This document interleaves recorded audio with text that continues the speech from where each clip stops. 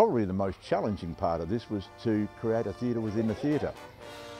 We've taken the National Theatre and completely rebuilt the facade of the proscenium. This is not part of the actual theatre. This is built as a total facade and goes wall to wall, floor to ceiling, and right across the top of the whole thing. And little gimmicks built in. The boxes themselves, 3 people can stand in each box. We have special little escape hatch where the phantom can just quietly disappear. So the bottom parts of these are in fact doorways that the phantom uses to escape. This is a reasonably simple piece, but it is motorised, it's radio controlled and can operate by somebody off stage, or has to operate by somebody off stage. But the trick to this one is that when it's operating during the show, it's got lots of things to navigate. It's in very dim lighting, it's in dry ice fog, and Craig, who's operating at the moment, has had a lot of practice with it and he's highly skilled, but even so, every single night he comes in early and practices and practices and practices these moves. So that's the boat. Hello, I'm Sandra Davies. I'm the Administrator of CLOC Musical Theatre. I'm also the stage manager for this production of Phantom of the Opera, and I've been around CLOC for some 30 years.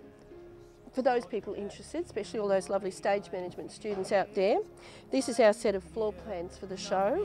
Grant Alley, our technical director, does all the floor plans on a CAD system, so every scene is marked out. And as you can see, every scene also has the crew who's responsible for each position in it.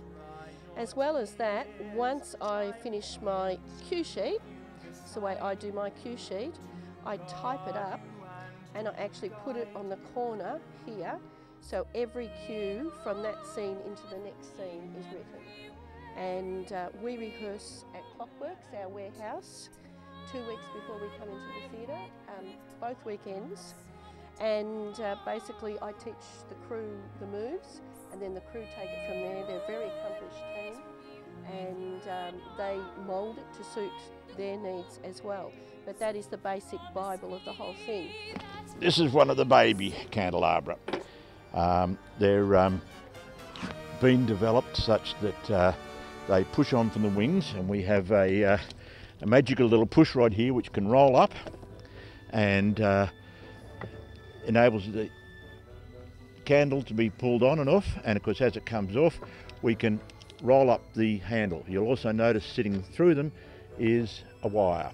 This wire plugs in out in the wings, it's into a trap here, and at that point they're then linked in through the whole lighting system, and they're under the control of the other computerised lighting. This is the Phantom's lair while we're dealing with all the same scene.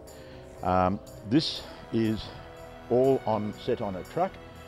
The truck itself, as you can see, is quite big but quite movable, and it rolls downstage through the fog.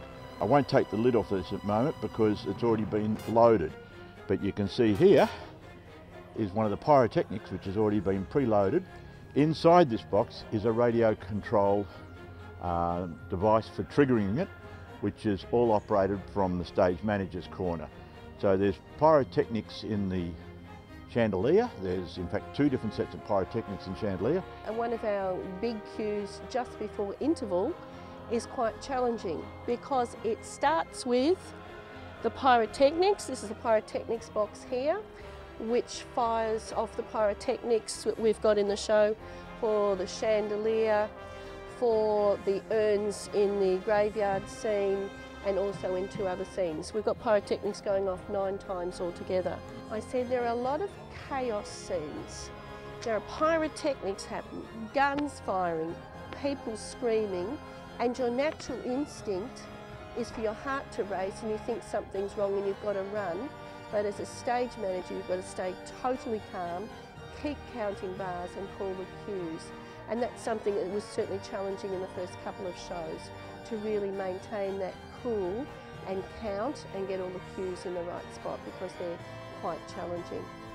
The elephant.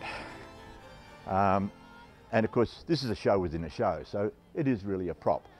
But it was painted by, the cloth was painted by Chris White, who's a brilliant set painter, and this was painted by Graham McGuffey, who's also a brilliant set painter. Both gave their little contribution to it. Eventually we turn it round and there's the stage crew playing cards and swilling coffee, sitting on the back of this monstrosity. So he's designed to be looked at from both sides. The head, if I can actually get him, actually moves. This is the Hannibal cloth coming in now. But what happens is it comes in and it keeps coming in. But as it keeps coming in, watch the left-hand end of it.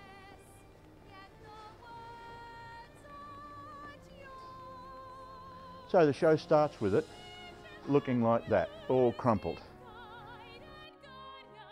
Here you go, we can see now how it rights itself. And up she goes. But of course it's only the tip of the iceberg. The real magic is seeing it all come together and all work.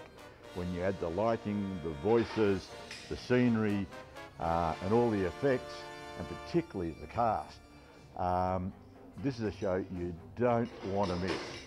It is the real magic of theatre, this show. So there's still opportunities to come and see it, particularly next Wednesday and Thursday. Don't miss it.